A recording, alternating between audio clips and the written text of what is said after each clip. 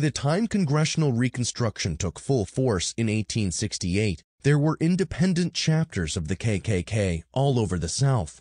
Their tactics were brutal and terrifying. Klan members whipped black people who they considered rude or impudent to whites. They threatened teachers and burned black schools to intimidate those who sought an education. And most of all, they threatened black voters during election seasons. In this way, the Klan served as a paramilitary tool of the Democratic Party, attempting to scare Republicans away from the polls. Victims often received visits in the middle of the night by large groups of Klansmen masked and dressed in elaborate costumes. Then they would be beaten, their homes would be burned down, or they would be lynched in cold blood. Whites were victims as well as blacks.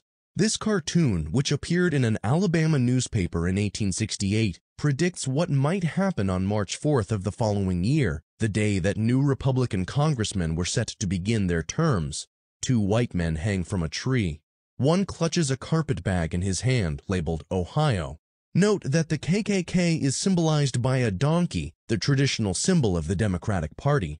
Between 1868 and 1870, the main years of radical Reconstruction, Klan violence reached horrific levels. 1,000 political murders occurred in Louisiana before the 1868 presidential election. In Georgia, 3 scalawag members of the state legislature were murdered.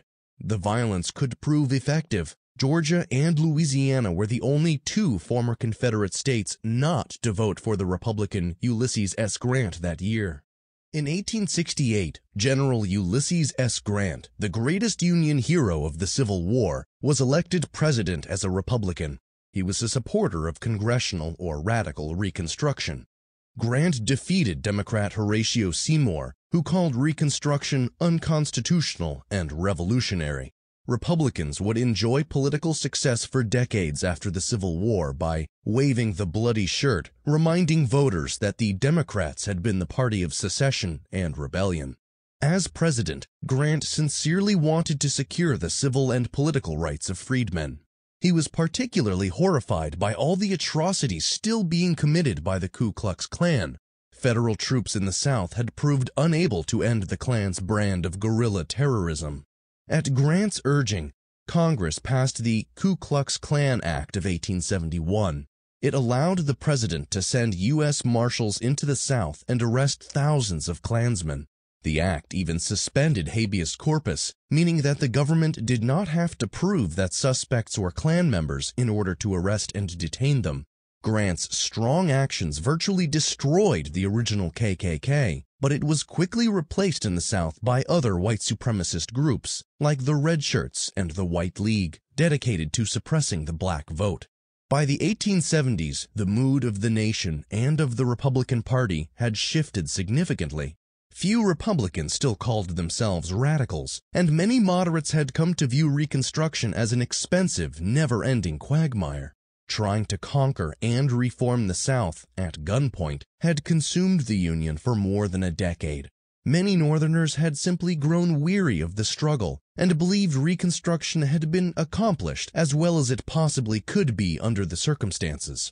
Despite the violent resistance to Reconstruction, these Republicans became open to letting Southerners once again control their own affairs, regardless of the consequences for civil rights.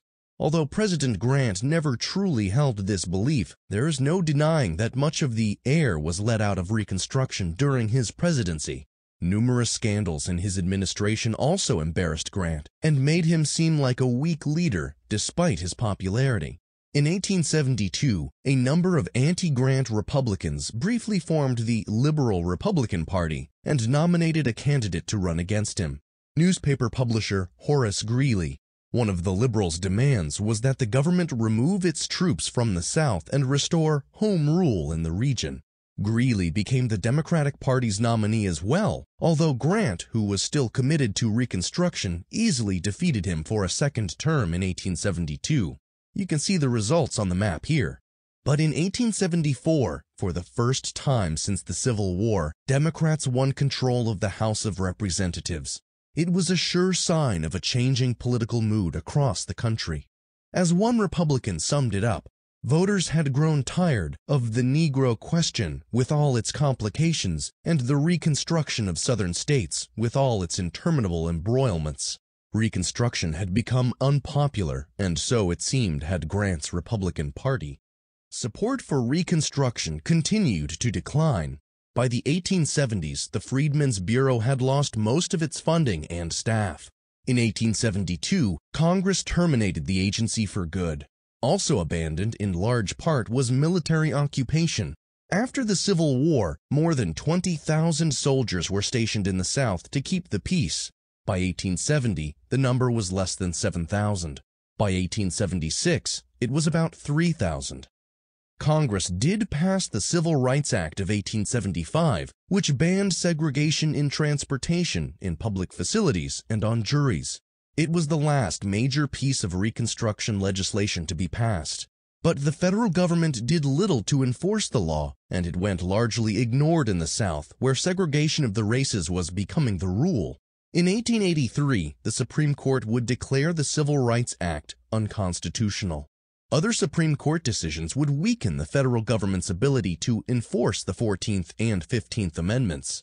One important example is the case United States v. Cruikshank, decided in 1875. In Louisiana, a very close state election in 1872 led both Republicans and Democrats there to declare victory. Violence followed, and a militia of white Democrats attacked an armed group of black Republicans who were defending a courthouse. 3 white men and more than 100 black men were killed in what became the Colfax Massacre. Many were executed after surrendering. The exact number of deaths was never determined, as the bodies of many freedmen were dumped in a river or buried in a mass grave. President Grant's Justice Department brought federal charges against several of the attackers, not for murder, but for violating the victims' rights to equal protection of the laws. But the Supreme Court, in the Cruikshank ruling, said that the 14th Amendment did not protect the victims, as their rights had not been violated by the state of Louisiana, but by private individuals. Those individuals could only be tried in local courts. But Louisiana juries would not convict even a single one of the attackers. This and similar decisions undermined the federal protections Congress had hoped to give freedmen when the 14th and 15th Amendments were ratified. Without the federal power to enforce civil rights, the Grant administration largely stopped trying. As the North retreated politically from Reconstruction, Democrats in the South successfully harnessed the anger of most Southern whites to replace bayonet rule with home rule. These Democrats called themselves Redeemers, and their mission was to remove Southern Republicans from power and restore white supremacy. They weren't subtle about it either. This presidential campaign ribbon for Horatio Seymour shows the Democrats' motto in 1868, "This is a white man's country. Let white men rule." The Redeemers' strategy to re-establish white supremacy had 2 parts. First, they worked to consolidate all Southern whites into the Democratic Party by alienating white Republicans. Local papers printed the names of whites who collaborated with freedmen or voted Republican. These people found themselves socially cast out of their communities, or even became the victims of violence. Democrats pointed out, not incorrectly, that most freedmen who could not afford land paid few taxes, while the taxes of white landowners were high because of Reconstruction. Was it not time, Redeemers urged, for them to keep more of their money by joining the white man's party? In the 1870s, fewer and fewer Southern whites became willing to call themselves Republicans. Second, Redeemers continued to suppress the black vote through intimidation and terrorism. The Colfax Massacre was just one example of what could happen to African Americans who stood up for their political rights. Despite the 15th Amendment's guarantee of their right to vote, black men increasingly risked their lives if they exercised that right on Election Day. Tragically, many freedmen made the difficult decision to protect their homes and their families rather than cast a ballot. The federal government did little to interfere with this process.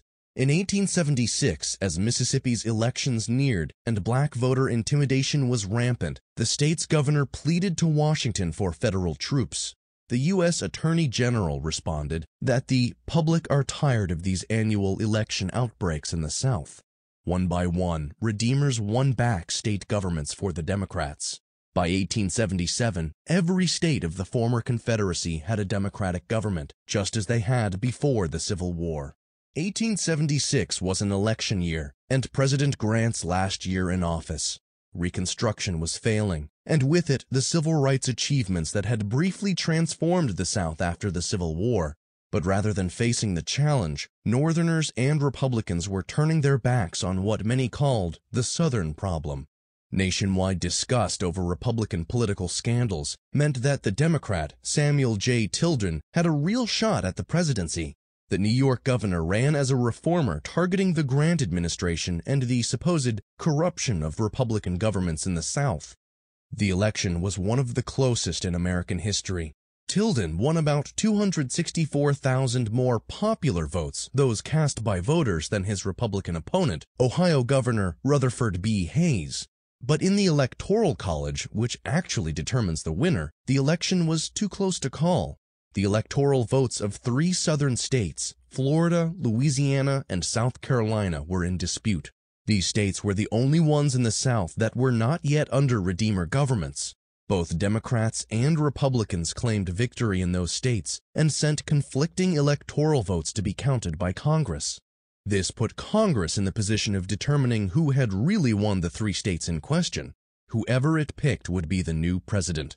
Congress appointed a 15-man special commission composed of members of the House, Senate, and Supreme Court.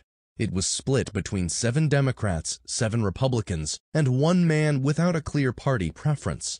Predictably, all the Democrats voted for Tilden, and all the Republicans voted for Hayes. The remaining member voted for Hayes as well, giving all the electoral votes of the disputed states to the Republican, who was declared the winner by exactly 1 vote, 185 to 184. Democrats were outraged at what they considered to be a stolen election, especially since Tilden had won the popular vote. They called the decision the monster fraud of the century, and many said they would never accept Hayes as president. Congressional Democrats threatened to filibuster or block the committee's decision all the way until March 2, 1877, 2 days before the new president was to be inaugurated. At that point, behind-the-scenes negotiations finally yielded a compromise. Republicans agreed to withdraw all remaining soldiers from the South in exchange for Democrats' acceptance of Hayes as president. In addition, Republicans promised to give the South economic aid and to appoint a Democrat to President Hayes' cabinet. The so-called Compromise of 1877 allowed Rutherford B. Hayes to be peacefully sworn in as president on March 4th. Officially, there was no Compromise of 1877. The informal agreement between Democrats and Republicans was never written down, and many of the details surrounding it remain unclear. But the inauguration of President Hayes marks the end of Reconstruction. Would things have turned out differently if Hayes had won a more decisive victory? It's unlikely. As you've learned, Reconstruction was over in all but name by the 1876 election. Neither candidate was enthusiastic about continuing it. In many ways, the South had turned back the clock after Reconstruction, returning the region to a status quo not unlike what had existed before the Civil War. The South would be solidly Democratic for generations to come. No former Confederate state would even cast a single electoral vote for a Republican president until 1920. A handful of black congressmen continued to represent congressional districts in the South in the 1880s and 1890s. After that, no former Confederate state would send a black man or woman to Washington until 1973. No black senator would represent a southern state again until the year 2013. For African Americans in the South, the end of Reconstruction meant that the 14th and 15th Amendments became laws in name only. By the 1890s, conditions actually worsened for black men and women. Historians call it the nadir of race relations, the low point for black civil rights in America after the Civil War. Jim Crow segregation would legally create 2 societies in the South, one for white citizens and another, separate but certainly not equal, for black citizens. Lynching would become frighteningly common. The practice would not peak until 1892. Generations of Southern blacks remained trapped in poverty as sharecroppers. and political white supremacy made it almost unheard of for blacks to vote, despite the Constitution's clear guarantee of that right. It would take almost another century until the civil rights movement of the 1950s and 1960s for Reconstruction to be, in a sense, revived and completed. The era of Reconstruction is not a story with a happy ending. You've learned about its successes, but ultimately about its failure. The end of slavery created tremendous responsibilities for reshaping the region that had historically been the least free part of the United States. And reformers and free people alike made impressive progress towards that goal in the face of intense opposition. Reconstruction was, in some ways, the most progressive period of American history up to that point. But Americans lacked the will and the determination to see the project to its conclusion. North and South, they turned away from guaranteeing the rights promised by their own Constitution. All Americans would suffer from this in the long run, not just Black Americans. Some say that Reconstruction was doomed to failure. It was too much change too soon for the United States in the mid-1800s. Perhaps, considering human nature and the larger forces of history, that is the case. What is definitely the case is that Reconstruction continues to be one of the most misunderstood periods of our history. America didn't just abandon Reconstruction politically, they also abandoned their memories of the era's accomplishments. In the early 20th century, a school of historical thought came to dominate America's views of this era. It even has a name, the Dunning School. For William Dunning and his fellow historians, Reconstruction failed because Black citizens had been in charge of it. They were unfit for the responsibility and unprepared to vote, hold office, or exercise civil rights because they were racially inferior. In this view, Negro rule was so corrupt and so chaotic that Southern whites were basically forced to take their country back, redeeming the South and returning blacks to their proper place. The Dunning School version of Reconstruction justified Jim Crow and white supremacy. It became widely accepted by most Americans after it entered the history textbooks of the early 20th century, where it became the standard view of Reconstruction taught to generations of Americans. And it was reinforced culturally by the wildly popular 1915 film The Birth of a Nation, which packaged these lies as entertainment for mass audiences. Today's historians have a much more complex and much more accurate understanding of why Reconstruction actually failed. In the end, its opponents were more determined to see it fail than its champions were determined to see it succeed. In this tutorial, we've tried to steer clear of some of the misunderstandings about this era that linger on down to the present.